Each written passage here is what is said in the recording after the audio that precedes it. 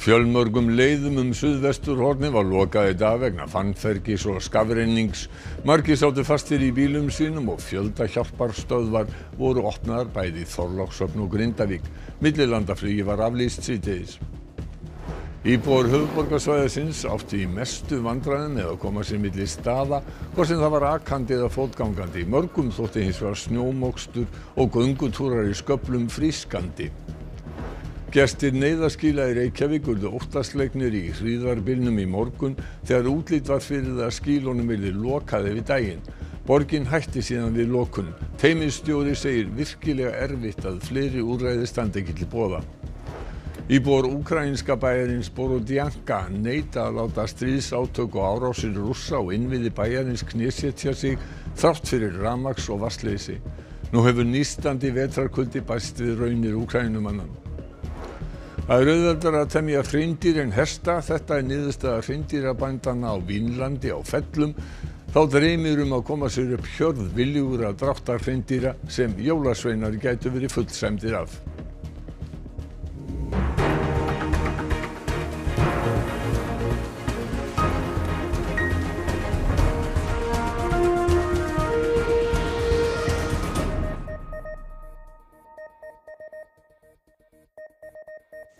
Gott kvöld. Samgöngur röskuðust víða sunnan og vestanlands í dag vegna snjókomu og ófærðar og björgunarsveitir hafa haft í nógu að snúast við að losa fasta bíla. 30 manns dvöldu í fjöldahjálparstöð í Þorlákshöfn í dag. Mosfellsheiðin varð að einum stærðarinnar snjóskafli í dag, þannig að ekki var unnt að aka hana. Þá var ákveðið að loka Hellisheiðinni bæði við Hveragerði og í Norðlingaholti í Reykjavík. Eru þið búin að vera hérna lengi? Ég hef verið búin að vera hérna síðan 11-leytið í gærkvöldi. Og eru margir sem eru að reyna að komast Hellisheiðina? Nei, fólk sýnir sér mikið skilning. Við keyrðum hérna aðeins inn úr að Hólmsheiði afleggjarann áðan og það var bara orðið mjög blint þar þannig að það er bara, eins og ég, það sem er ekki mókað og hreinsað reglulega, það er bara allt saman kolfast Á leiðinni milli Hveragerðis og Selfoss lentu jafnvel öflugustu bílar í vandræðum og ástandi í þrengslum hefur síst verið skárra. Margir ökumenn festu sig þar. 30 manns dvöldu í fjöldahjálparstöð í grunnskólanum í Þorlákshöfn þegar mest var í dag. Svo gott sem allar björgunarsveitir á suðvesturhorninu hafa verið kallaðar út í dag. Vegum hefur víða verið lokað, meðal annars Grindavíkurvegi. Við megum ekki fara inn á hann. Það sitja fastir tugir bíla, þar á meðal 50 manna rúta full af túristum og fjöldahjálparstöð hefur verið virkið í Grindavík til að taka á móti fólkinu.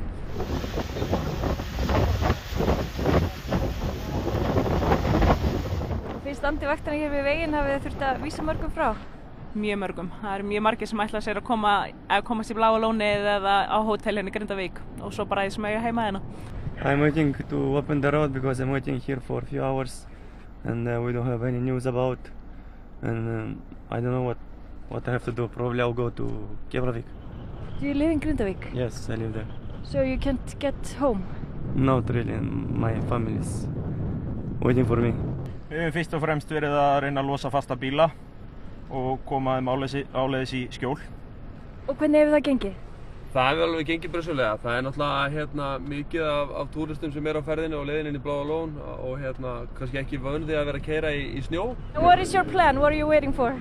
For the road to reopen so we can get to the Blue Lagoon. For 3 nights we're meant to be staying there, but we'll see. Okay, do you have any place to stay tonight if they don't open the road in time? Here.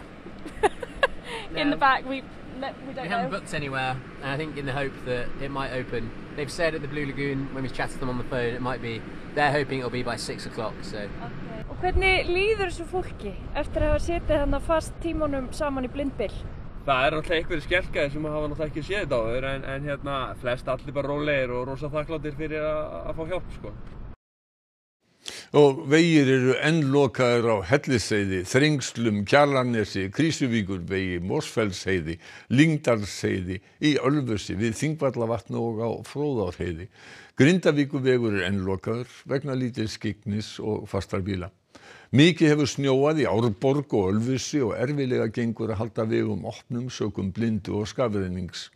Og það líka þungfært á höfuðborgarsvæðinu og hefur verið í gærkvöld og nótt og í dag. Hafdís Helgadóttir hérna við útvarpshúsið á Bústaðaveginum.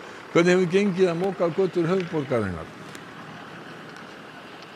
Já, mér skilst að minnsta kosti að snjómoksturs fólk hafi algjörlega fengið að vinna fyrir kaupinu sínu í dag og já, allt síðan bara í nótt. En þrátt fyrir það þá hefur gangandi og akandi vegfarendum gengið nokkuð illa að komast leiða sinna. Það verður bara að segjast alveg eins og er í dag.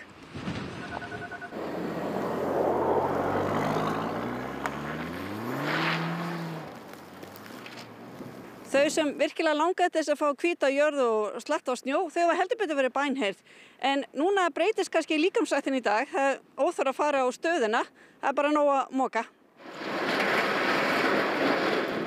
Heyrðu, er þetta meiri snjókomaldur að bjóst við? Já, við reiknum ekki með svona miklu snjó. Ertu búin að vera lengi að núna í morgun? Ég vaknaði 3:30. Og hvernig, er þetta blautur og erfiður snjór? Nei, þetta er mjög léttur og góður snjór. Hvernig líst þér á þessa snjókomu? Bara mjög vel. Já. Já. Við gáum fyrir krakkana að komast út á þessa leika. Já. Snjónum. Hvað, eru búin að vera að moka lengi? Hvað? Hálftíma kannski, já. Það kom ekki til greina bara að liggja bara inni með bók og svoleiðis?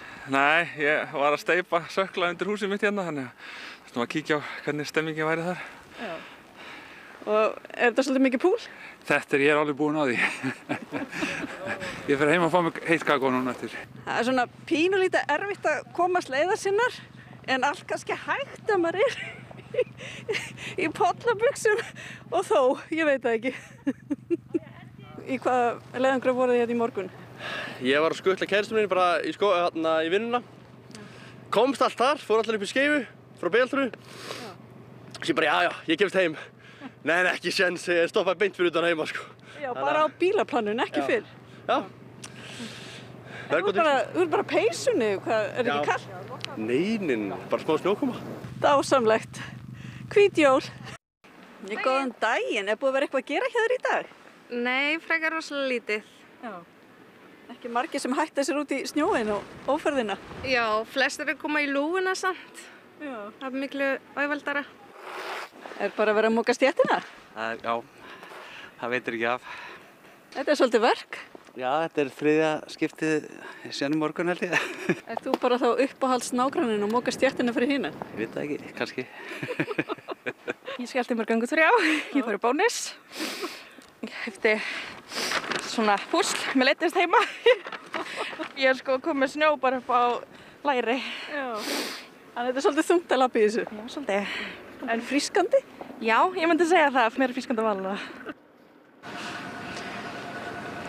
Já, nú virðist vera hægt að bæta í snjóin hérna á suðvesturhorninu en það er eins og kannski sjáum á farið að hvessa allverulega og það með skafrenningi.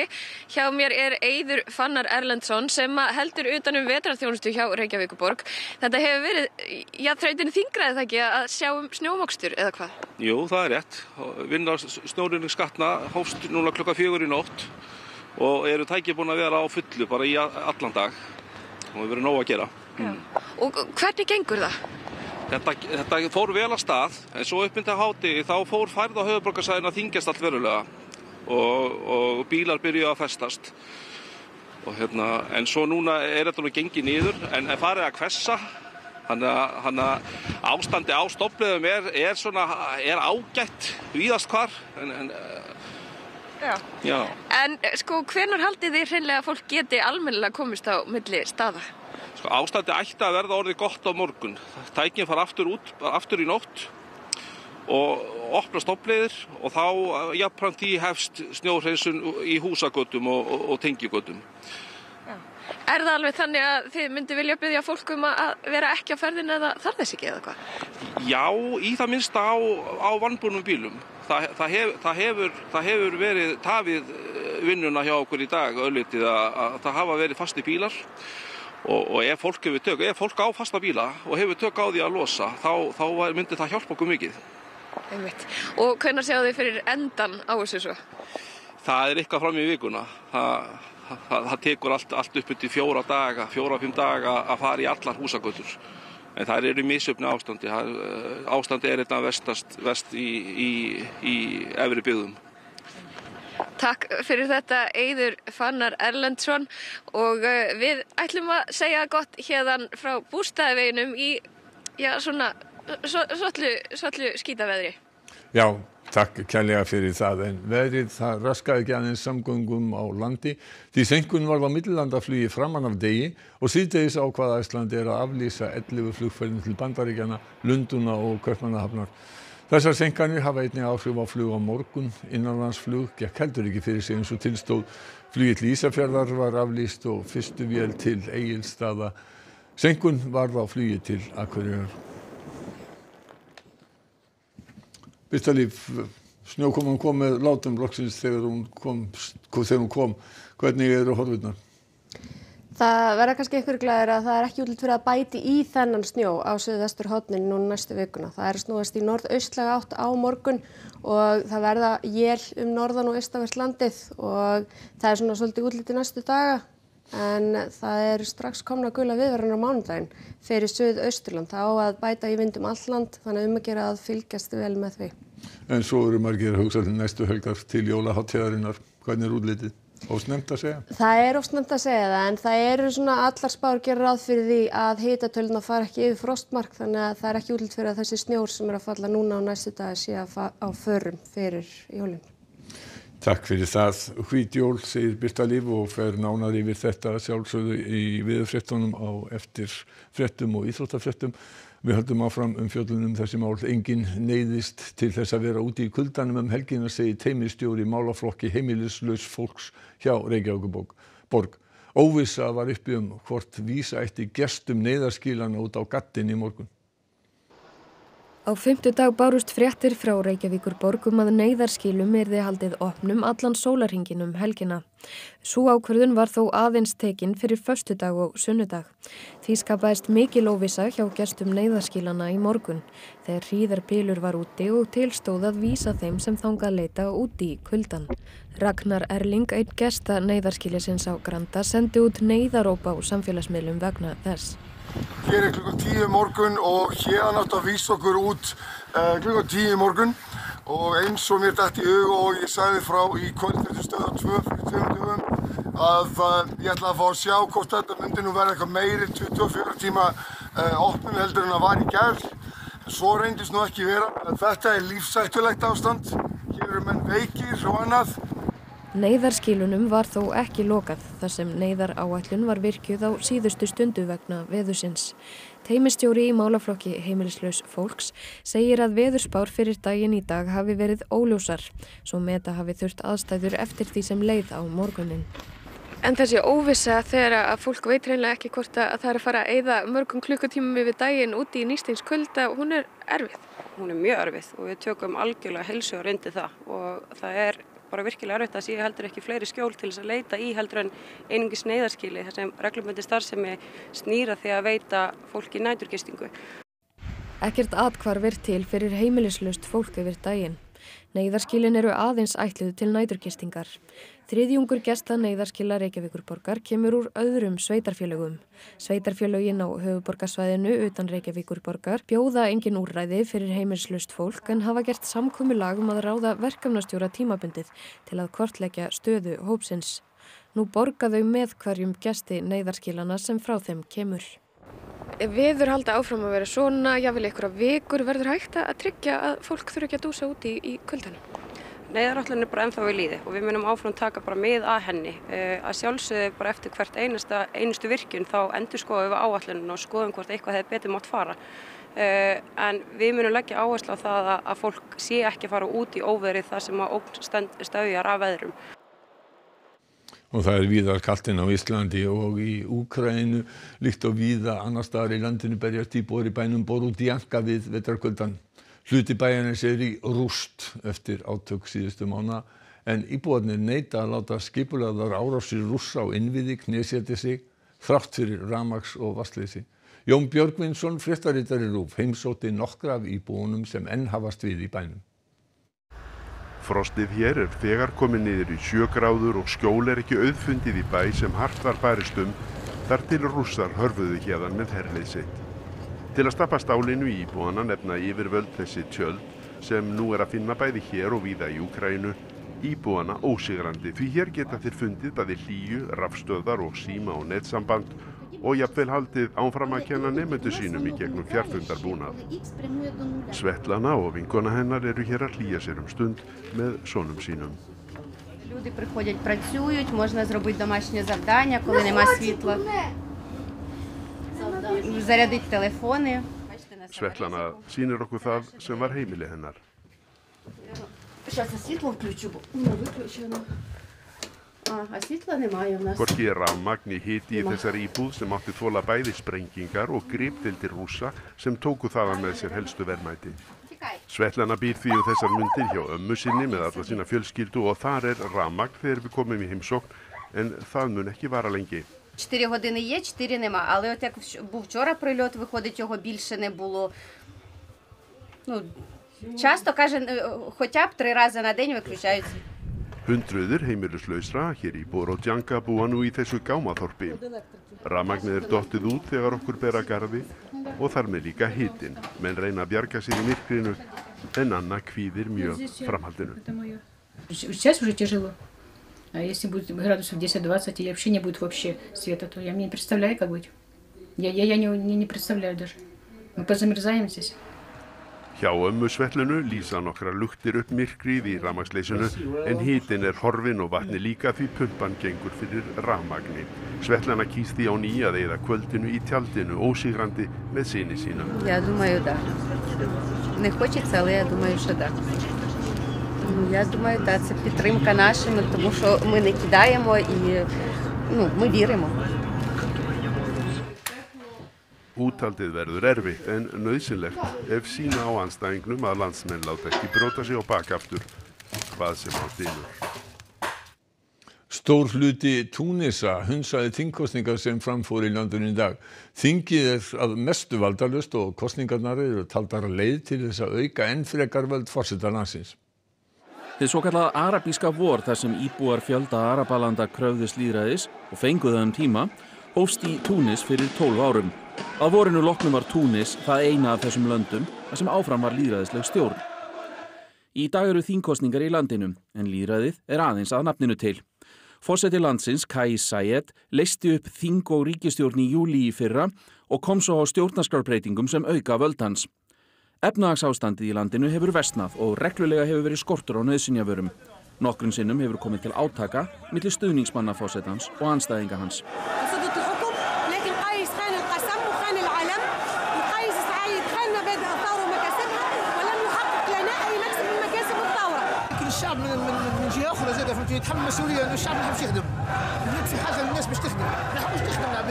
Nánast allir stjórnmálaflokkar Túnis hafa hunsað kosningarnar í dag.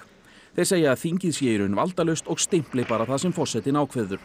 Nánast engin kosningabarátta hefur farið fram og kjörsókn hefur verið dræm. Il nous a imposé ses choix, sa constitution, sa loi électorale et ça va déboucher, je pense, sur un échec cuisant pour le président de la République. Hreindýragarðurinn á Héræði gæti átt eftir að stækka ef leyfi fæst til þess að fanga kýr úr stofninum. Tarfarnir 2 sem að búa í garðinum dafna vel og það vilja þjálfa annað þeirra í að draga börn og sleða.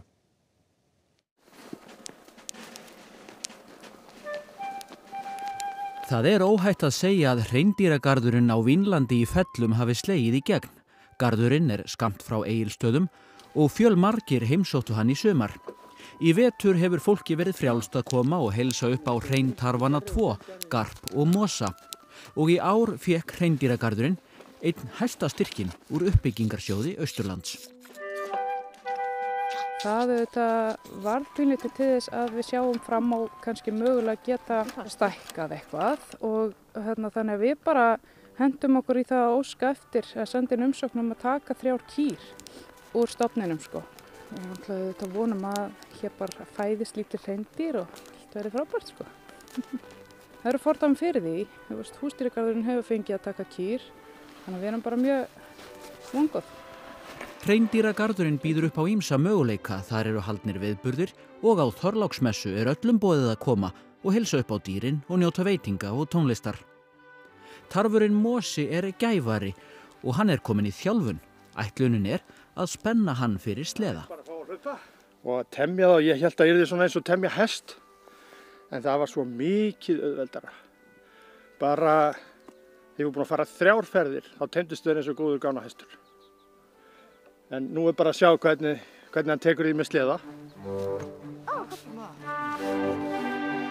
Annar þeirra pínu viljugri en hinn til að draga, en þetta þarf bara að þjálfa þá í þessu og svona. En já, það er akkurat draumurinn okkar að hafa þetta eitthvað svona svolítið að vera og svona fyrir kannski börnum að sitja á sleða og eitthvað og okkur finnst bara mjög gaman að gera eitthvað svona úr þessu.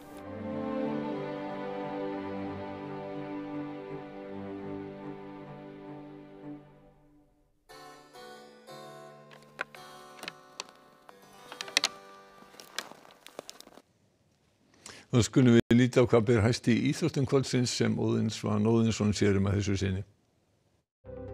Mikið fjör var á heimsmeistaramótinu í Katar í dag þegar Króatar og Marakómenn börðust bronsið. Íslands- og bikarmeistarar Vals komnir í 8 liða úrslit bikarkeppni karla í handbolta eftir spennuleik í Vestmannaeyjum. 3 heimsmet litu dagsins ljós á heimsmeistaramótinu í 25 metra laug í Ástralíu í morgun. Helstu fréttir kvöldsins: fjölmörgum leiðum suðvesturhornið var lokað í dag vegna fannfergis og skafrennings. Margir sátu fastir í bílum sínum og fjöldahjálparstöðvar voru opnaðar bæði í Þorlákshöfn og Grindavík. Millilandaflugi var aflýst síðdegis. Íbúar höfuðborgarsvæðisins áttu í mestu vandræðum með að koma sér á milli staða, hvort sem það var akandi eða fótgangandi. Mörgum þótti hins vegar snjómokstur og göngutúrar í sköflum frískandi. Gestir neyðarskýla í Reykjavík urðu óttaslegnir í hríðarbylnum í morgun þegar þeir töldu að skýlunum yrði lokað yfir daginn. Skýlin voru þó opin í dag. Teymisstjóri segir virkilega erfitt að fleiri úrræði standi ekki til boða. Íbúar úkraínska bæjarins Borodjanka neita að láta stríðsátök og árásir Rússa og innviði bæjarins knésetja sig þrátt fyrir rafmagns- og vatnsleysi. Nú hefur nístandi vetrarkuldi bæst við raunir úkraínumanna. Það auðveldara að temja hreindýr en hesta. Þetta niðurstaða hreindýrabændanna á Vínlandi í Fellum. Þá dreymir að koma sér upp hjörð viljugra dráttarhreindýra sem jólasveinar gætu verið fullsæmdir af.